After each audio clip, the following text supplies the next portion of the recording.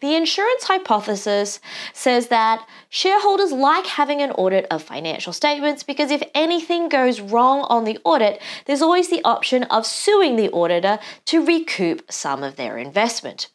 Today, we're going to talk about whether the auditor should be sued or is at fault in the audit of the Thomas Cook Group plc. There are lots of investigations and the newspapers are banding around, is there a problem with the audit? What did PwC and EY do wrong? So today I'm going to look at this from not the general business perspective, but I'm going to look at it from the audit perspective. Have EY and PwC done the right thing?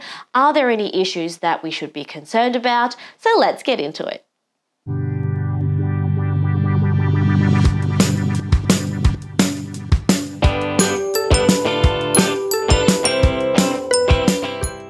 First up, let's look at the financial statements. When you look at the most recent set of financials released from Thomas Cook, that was their interim report for 2019. That interim report is publicly available on their website and had a review by the auditor. Now remember, a review is a limited level of assurance. It's not the reasonable level that is given on an audit of a financial statements. There's a clear difference between those two. That said, most companies will have a review of their interim or half-year financial statements and not an audit. If you look at the interim report from EY, and that's going to pop up now on the screen, it says, we draw attention to note 1 in the financial statements, which indicates that the outcome of the strategic review and the associated conditions in the new financing arrangements is uncertain. As stated in note 1, these events or conditions indicate that a material uncertainty exists. This may cast significant doubt on the company's ability to continue as a going concern. Our conclusion is not modified in respect of this matter. So what does that mean? It means that Thomas Cook's management flagged in the financial statements that there was an issue around going concern. They self-reported that there could be some issues around their financing and structure.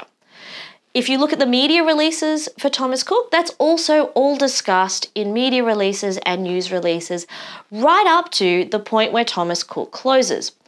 So has EY met its responsibilities? Well, number one, they raised the fact that there's a material uncertainty and reported it in the audit opinion, or their review opinion, I should say.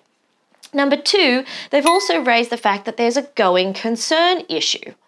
Number three, management already flagged it. So according to ISA 570, the auditors have completed everything that is required. They don't think the company was guaranteed to collapse, so there was no need to say modify the opinion to provide an adverse or a qualified opinion, but they raised the issue as ASA ISA 570 and 706 actually require them to do. So they've done the right thing and the beat up in the press probably isn't warranted. Now, questions do get asked about, well, what about on the audit? Have they met all the other requirements? And certainly the UK's Financial Reporting Council, which is their regulator, is investigating the firm. Now, an interesting thing that has come to light at the end of October 2019 is the UK investigations, and PwC and EY have been brought in to answer questions from members of Parliament about their role in the collapse of Thomas Cook. The report in the Financial Times says that MPs have accused two of the UK's Big Four accounting groups of being complicit in the failure of Thomas Cook, slamming one, their former auditor PwC, over an alleged conflict of interest on its pay advice. MPs criticised PwC for repeatedly signing off the company's accounts with a clean bill of health, despite admitting they had raised significant risks to financial stability with its board and had concerns over some of their accounting practices. Now, what is interesting to note here is that as long as the company is disclosing and reporting in accordance with accounting standards, then the auditor can simply raise it in the audit report, but we can't do very much more than that. We don't have the ability to do anything else to shut down a company, to make management take different sorts of advice. Our role is to add credibility to the information that management provide, and if we think we need to flag something, we do that in our opinion, just like EY did when they stated that there is a material uncertainty and there is a going concern. We can't do any more than that. So there'll be plenty more, I'm sure, to come on the investigation of Thomas Cook. Right now, keep an eye on my LinkedIn and Facebook feeds. I'm always posting newspaper articles about this sort of stuff.